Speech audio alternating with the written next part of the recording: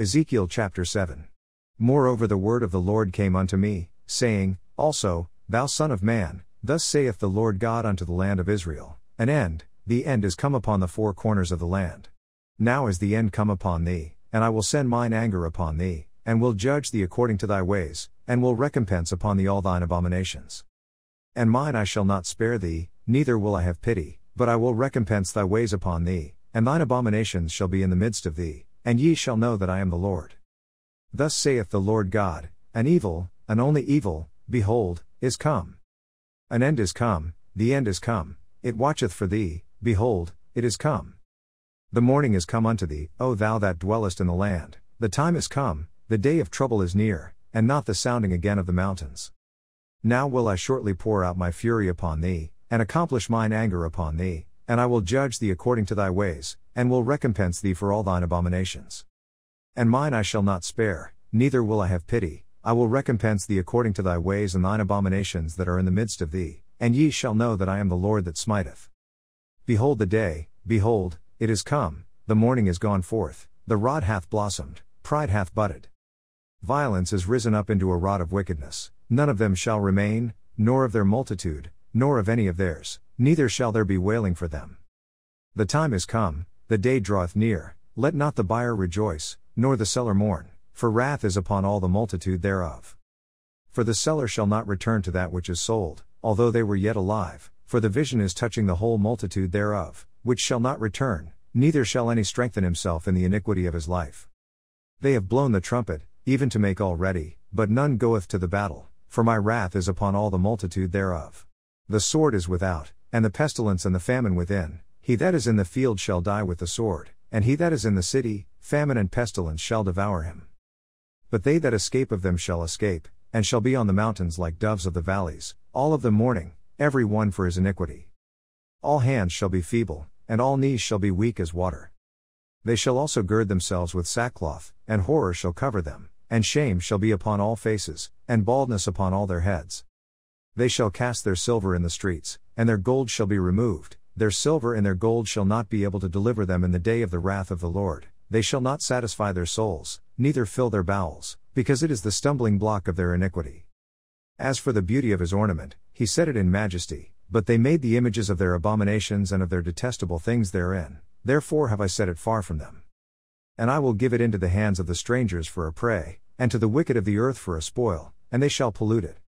My face will I turn also from them, and they shall pollute my secret place, for the robbers shall enter into it, and defile it. Make a chain, for the land is full of bloody crimes, and the city is full of violence. Wherefore I will bring the worst of the heathen, and they shall possess their houses, I will also make the pomp of the strong to cease, and their holy places shall be defiled. Destruction cometh, and they shall seek peace, and there shall be none. Mischief shall come upon mischief, and rumor shall be upon rumor, then shall they seek a vision of the prophet, but the law shall perish from the priest, and counsel from the ancients. The king shall mourn, and the prince shall be clothed with desolation, and the hands of the people of the land shall be troubled. I will do unto them after their way, and according to their deserts will I judge them, and they shall know that I am the Lord. Ezekiel chapter 8. And it came to pass in the 6th year, in the 6th month, in the 5th day of the month, as I sat in mine house, and the elders of Judah sat before me, that the hand of the Lord God fell there upon me. Then I beheld, and lo, a likeness as the appearance of fire, from the appearance of his loins even downward, fire, and from his loins even upward, as the appearance of brightness, as the color of amber. And he put forth the form of an hand, and took me by a lock of mine head, and the Spirit lifted me up between the earth and the heaven, and brought me in the visions of God to Jerusalem, to the door of the inner gate that looketh toward the north, where was the seat of the image of jealousy, which provoketh to jealousy. And, behold, the glory of the God of Israel was there, according to the vision that I saw in the plain. Then said he unto me, Son of man, lift up thine eyes now the way toward the north. So I lifted up mine eyes the way toward the north, and behold northward at the gate of the altar this image of jealousy in the entry. He said furthermore unto me, Son of man, seest thou what they do? Even the great abominations that the house of Israel committeth here, that I should go far off from my sanctuary? But turn thee yet again, and thou shalt see greater abominations. And he brought me to the door of the court, and when I looked, behold a hole in the wall. Then said he unto me, Son of man, dig now in the wall, and when I had digged in the wall, behold a door. And he said unto me, Go in, and behold the wicked abominations that they do here. So I went in and saw, and behold every form of creeping things, and abominable beasts, and all the idols of the house of Israel, portrayed upon the wall round about. And there stood before them 70 men of the ancients of the house of Israel, and in the midst of them stood Jaazaniah the son of Shaphan, with every man his censer in his hand, and a thick cloud of incense went up. Then said he unto me, Son of man, hast thou seen what the ancients of the house of Israel do in the dark, every man in the chambers of his imagery? For they say, The Lord seeth us not, the Lord hath forsaken the earth. He said also unto me, Turn thee yet again, and thou shalt see greater abominations that they do. Then he brought me to the door of the gate of the Lord's house which was toward the north, and, behold, there sat women weeping for Tammuz. Then said he unto me, Hast thou seen this, O son of man? Turn thee yet again, and thou shalt see greater abominations than these. And he brought me into the inner court of the Lord's house, and, behold, at the door of the temple of the Lord, between the porch and the altar, were about 25 men, with their backs toward the temple of the Lord, and their faces toward the east, and they worshipped the sun toward the east. Then he said unto me, Hast thou seen this, O son of man? Is it a light thing to the house of Judah that they commit the abominations which they commit here? For they have filled the land with violence, and have returned to provoke me to anger, and, lo, they put the branch to their nose. Therefore will I also deal in fury, mine I shall not spare, neither will I have pity, and though they cry in mine ears with a loud voice, yet will I not hear them. Ezekiel chapter 9. He cried also in mine ears with a loud voice, saying, Cause them that have charge over the city to draw near, even every man with his destroying weapon in his hand. And, behold, 6 men came from the way of the higher gate, which lieth toward the north, and every man a slaughter weapon in his hand, and one man among them was clothed with linen, with a writer's inkhorn by his side, and they went in, and stood beside the brazen altar. And the glory of the God of Israel was gone up from the cherub, whereupon he was, to the threshold of the house. And he called to the man clothed with linen, which had the writer's inkhorn by his side. And the Lord said unto him, Go through the midst of the city, through the midst of Jerusalem, and set a mark upon the foreheads of the men that sigh and that cry for all the abominations that be done in the midst thereof. And to the others he said in mine hearing, Go ye after him through the city, and smite, let not your eye spare, neither have ye pity. Slay utterly old and young, both maids, and little children, and women, but come not near any man upon whom is the mark, and begin at my sanctuary. Then they began at the ancient men which were before the house. And he said unto them, Defile the house, and fill the courts with the slain, go ye forth. And they went forth, and slew in the city. And it came to pass, while they were slaying them, and I was left, that I fell upon my face, and cried, and said, Ah, Lord God! Wilt thou destroy all the residue of Israel in thy pouring out of thy fury upon Jerusalem?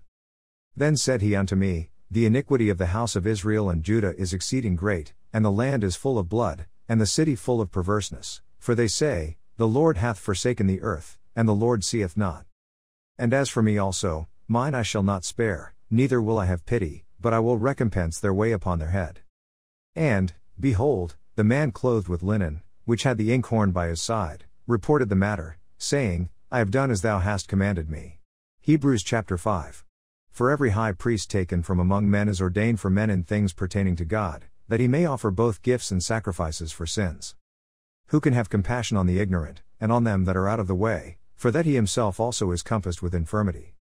And by reason hereof he ought, as for the people, so also for himself, to offer for sins.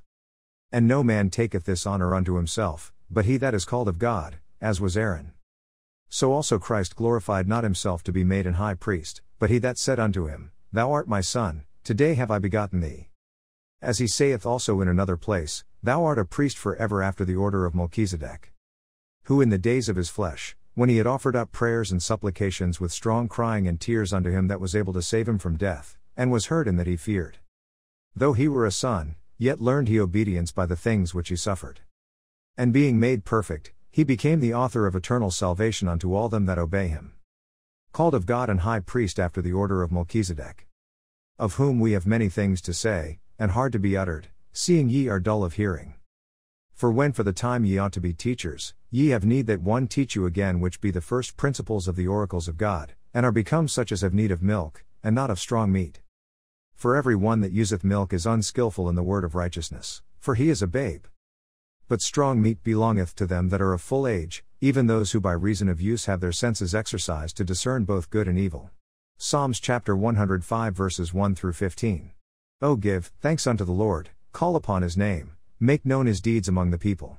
Sing unto him, sing psalms unto him, talk ye of all his wondrous works. Glory ye in his holy name, let the heart of them rejoice that seek the Lord.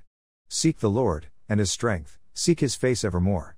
Remember his marvelous works that he hath done, his wonders, and the judgments of his mouth, O ye seed of Abraham his servant, ye children of Jacob his chosen. He is the Lord our God, his judgments are in all the earth. He hath remembered his covenant forever, the word which he commanded to 1,000 generations.